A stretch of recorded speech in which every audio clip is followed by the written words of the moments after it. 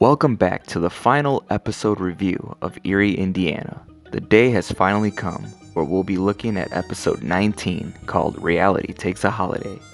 As always, if you're new here, I've done an episode review on the entire series, so feel free to watch my previous episodes. This episode originally aired on April 12, 1992, and was directed again by Ken Kwapis, known for directing the Santa Clarita Diet, The Office, and Parks and Recreation, and was written again by Vance DeGeneres, who is Ellen DeGeneres' brother. The episode starts off with Marshall and Simon and his family sitting at the dining room table.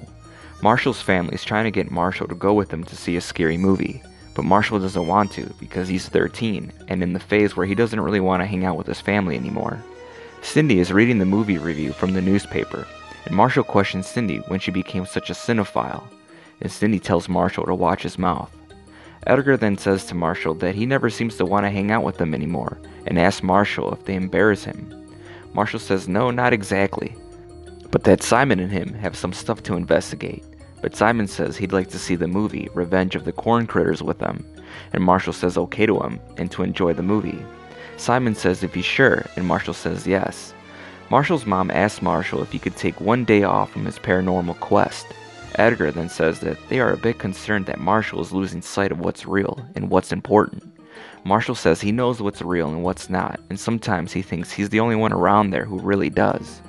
His family gets ready to leave, and Edgar says last chance to go with them, but Marshall says he's not going to change his mind. It cuts to Marshall's family and Simon leaving to go to the movie. Then Marshall notices a crow on his mailbox, so he goes to it and opens it up and pulls out a script for a show called Eerie, Indiana, Reality Takes a Holiday, Final Draft. Marshall opens up the script and begins to read it. He realizes what he's reading is exactly what him and his family just said before they left. Marshall heads inside his house, and all of a sudden his family is back at the table, waiting for him. Marshall says, "What's going on? You guys just left." Edgar then says last chance to go with him to see the movie. Marshall reads the script and repeats what Edgar said. Suddenly, Edgar shouts that he just said that, and we hear the director shout cut. And we see the director, and it's Joe Dante, who is actually played by himself. Joe Dante tells everyone to start from the top, and Marshall says he doesn't have a dog named Toto, but if he did, he'd be saying, "Toto, I don't think we're in Indiana anymore." Marshall says that things have gone from the ridiculous to mega voodoo prime time. After finding that TV show script in his mailbox, all Eerie broke loose, but good. Joe Dante calls to Marshall, but he's calling him Omri, which in fact is the actor's real name who plays Marshall Teller, Omri Katz. Joe Dante asks Omri if he's alright, and says maybe he's tired, but it's television, it costs too much to be tired, and that they're on a tight schedule and really behind, and tells Omri if he can help him out, and asks him to be more professional. Omri then says, "What are you talking about, and who are you?" and shouts what's going on, and what happened to his house. Joe Dante calls for lunch and tells Omri that they'll pick up where they left off, and touches Omri, and Omri gives him a look, and Joe Dante says, "Mr. Sensitive." Omri then bumps into the prop master holding his jacket, who was played by Julius Harris, who was known for The Hardy Boys, Nancy Drew Mysteries, Trouble Man, and Live and Let Die. Sadly, he passed away in 2004.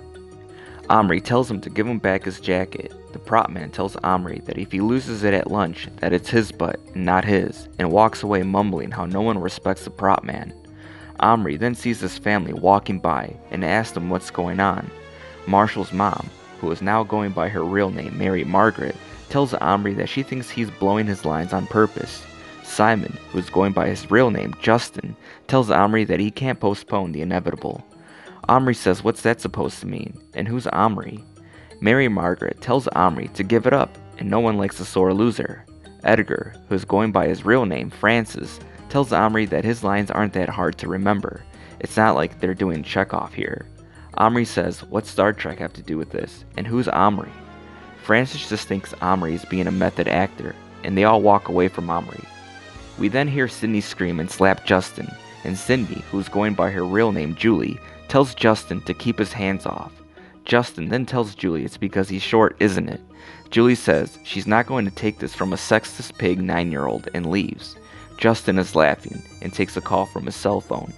All of a sudden we hear Dash ask Omri if he's lost something, and Omri says yeah, his life. Dash says no, that's after lunch, and tells the girl fans to leave. Two of the girls were actually played by Riley Weston and Denise Richards. Dash says it's good that he's getting used to the idea, and Marshall says what idea and what happened to his house. Dash says that after today, he'll never need to know, and walks away laughing. Omri then sees Justin shouting into his cell phone. Justin tells Omri that his teacher gave him a D in history and calls his agent and tells Omri that she's going to be history. Omri calls Justin Simon and tells him they have major eerie weirdness here and where the secret spot is with all the evidence. Justin tells him that the secret spot set is behind him. Omri tells Justin they should move the evidence to a safer place. It might fall into the wrong hands. Justin tells Omri to stop kidding around, that he's scaring him, and tells Omri he needs meditation. He says Guru Yogi Sharma helped him through his Care Bear fiasco. Omri tells Justin that he's Simon Holmes, remember? And that he's Marshall Teller, to think, to not let them get him too. Justin tells Omri to stop it, that he's just mad that Dash is going to, but stops himself from finishing his sentence. Omri says what? What are you talking about, Simon? Justin says nothing, and that he has to go, and he gives him the girl's information, and tells Omri to get it together. He's just making it harder on himself. Omri says making what harder? Just then the lights go out, and Omri heads outside. It cuts to the studio outside, and Omri is looking for Simon. Just then, we see the set for the World of Stuff, and Omri hears a familiar voice. It's Mr. Radford, and he calls Omri Marshall Teller. Omri asks Mr. Radford again, what did he call him? And Mr. Radford says he called him Marshall Teller. Omri says he's the only one that called him that. Mr. Radford offers him a black cow drink in honor of him being his first customer of the day. Omri tells Mr. Radford that something weird is going on. He doesn't know what happened, but something is definitely wrong. He says that somehow Eerie has become some sort of Hollywood studio, and his family and Simon think they're actors on a TV show. His house has exploded too. Mr. Radford asks Omri what exactly is he saying. Omri says he doesn't know what he's saying. Mr. Radford says he'll check the papers. Mr. Radford says that when they have a dilemma, they just read the papers and it will tell them exactly what to do. Omri says that's the script, that's what made everything go weird. Mr. Radford then shows Omri the script and tells him they are doing exactly what the script is saying. Omri asks what the script says on the next pages. Mr. Radford checks, but it's only blank pages.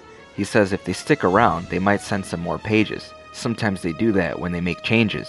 Omri questions they. Then Omri realizes if this is a script, then there must be a writer around somewhere.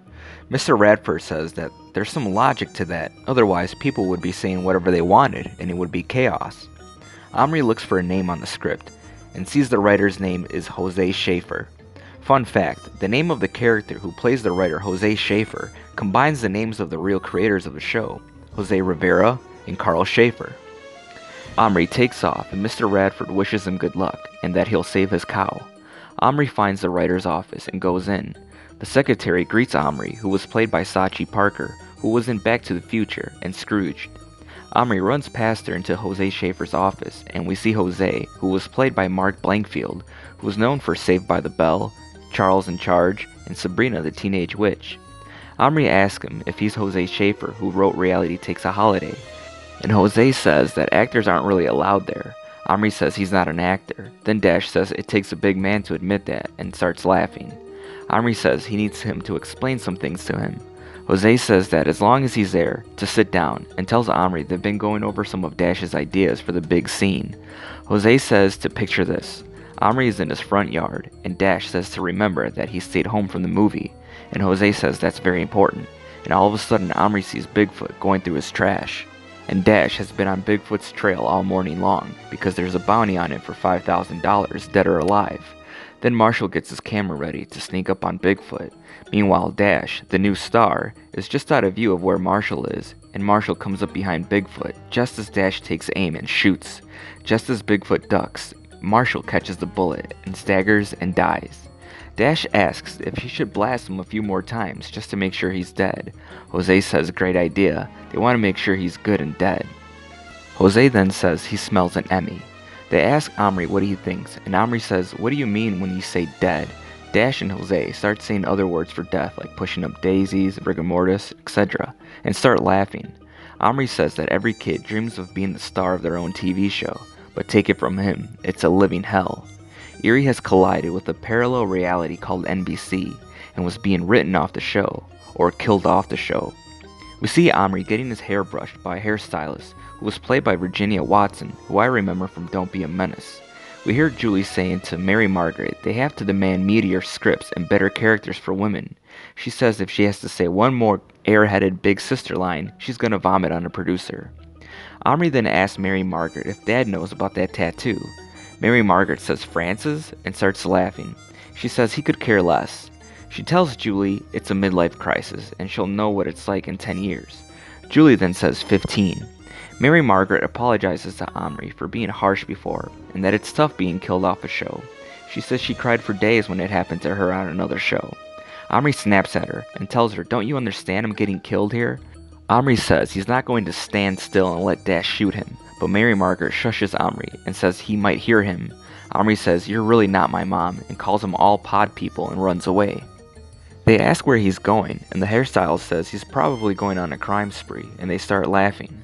Outside, we see Omri running past Justin, who is reading a paper saying Network nukes Omri, and Francis getting a massage. Jose and Dash arrive in a DeLorean, and Jose asks Francis if he's seen Omri, and Francis points to where he ran. We see Omri listening to Jose, telling Francis how Omri stormed in his office, demanding they change the scene of his death. Francis says he was a bit of a handful himself at that age, but Jose says if they don't get Omri back to shoot that scene, the network will cancel everyone. Dash says to Jose that just worry about the script, and that him and Justin will find Omri. Omri says he's come to the end of the line, he's been hunted, lost, nowhere to hide, but then he saw home, the safest place there is, but like everything else, it turned out to be fake. We hear Dash calling for Omri on a golf cart. Omri sees them pull up to the house set, and Justin asks Dash what makes him think he's there, and Dash says Omri is the kind of guy who actually thinks that there's no place like home. Omri runs, but Dash tries to tackle him, but gets knocked down, and they start wrestling. Omri yells at Dash to tell him what's going on. Dash says if he lets him go, he'll tell him everything he knows. Omri lets him go, but then Dash gets on top of Omri, and he tells him it's time to go back on stage. But Omri says why, he's just being led to slaughter. Dash says it's not big enough for the both of them, but Omri kicks him off and tells Dash that he's behind this whole thing. Dash says he's just a character in a TV show, he's no more real than him. Justin then tells Dash that People magazine want to talk to him, which gives Omri a chance to run, but Dash says the script says he's dead. Then Omri realizes if the script says he's dead, then maybe he can change it. Omri calls Jose Schaefer on the phone and makes up a lie about his DeLorean, saying there's been some sort of accident. Jose instantly runs out, and the secretary asks him what about the script changes.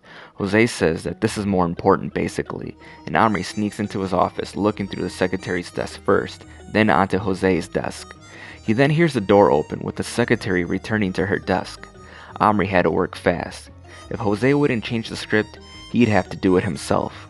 Omri finishes the script and gives it to the secretary to get to the studio. We see Omri return to the set and meets up with director Joe Dante. Joe tells Omri to put on the blood squibs so there's lots of splatter. The prop man begins to put them on Omri, but Dash tells the prop man not to worry because they'll be doing the scene all natural. Omri then wonders if the new pages are in. We see the secretary making copies of the new script pages. It cuts back to the teller's dining room set and the actors getting ready, and Francis saying he thinks he's made the right decision, that the show must go on, even if it has to go on without some of them. Omri says thanks, Dad. Dash pops in and tells Omri bang bang, and Omri tells the assistant director to remove Dash. The assistant director was played by Leland Orser, who's known for the X-Files. The assistant director removes Dash. Omri asks if there's any new pages of the script, and Julie says sarcastically she hopes not. She's worked all night on her big line. They all start laughing. We see the secretary walking the new pages to the set. They're about to shoot the scene, but Omri asks Joe Dante what his motivation is. And Joe Dante tells him his motivation is he gets shot and dies. Just then, the secretary comes in and gives the new pages to the set. Joe says it only affects Omri. Dash reads the new pages and gets upset, and Joe Dante is about to yell action, but Dash tries to stop him from saying it, but it's too late. Omri closes his eyes, and when he wakes up, he's back with his real family. Edgar was saying they're a little concerned that maybe he's losing sight of what's real and what's important. Marshall is shocked and just keeps looking around. Marshall's mom asks Marshall if he's looking for something. She snaps her fingers and Marshall snaps out of it and calls her mom, and Marshall's mom says yes. Marshall gets up and looks out the window and sees everything is back to normal. Then Marshall tells his family that he'd like to go to that movie with them. Marshall's family gets excited and they get ready to go, but then Marshall notices a page of the script on the floor. He picks it up and reads it, and it's exactly what just happened. It cuts to Marshall's family getting in the car to leave, and Marshall says his name is Marshall Teller and that he's learned an important lesson about reality. In this life, you can either follow the script they give you or demand a rewrite. But in Eerie, Indiana, Weirdness Central, USA, you've got to be ready to improvise. And it ends with Dash ripping up the script saying you win some and you lose some. And that concludes the final episode of Eerie, Indiana, and what a way to end the show. This is my favorite episode in the entire series. I loved how they were using their real names in the sets. It was just a fun way I think the show was saying goodbye, not taking itself too seriously for the ending. Well, it's been so fun reviewing the show for you, and I hope you guys enjoyed this little trip down memory lane as well. My goal in starting this was to help people remember the show because it was so underrated and ahead of its time, and I wanted to keep the memory alive for Eerie, Indiana. I appreciated the comments you guys left and the subscribers I gained. It truly means a lot to me. Even if it wasn't a lot of comments, I'm still grateful for every one of them. It kept me going to make these videos for you to enjoy. So I thank you for watching, and stay tuned for other classic TV show reviews and other content later on. Thanks again, and I'll see you in the next one.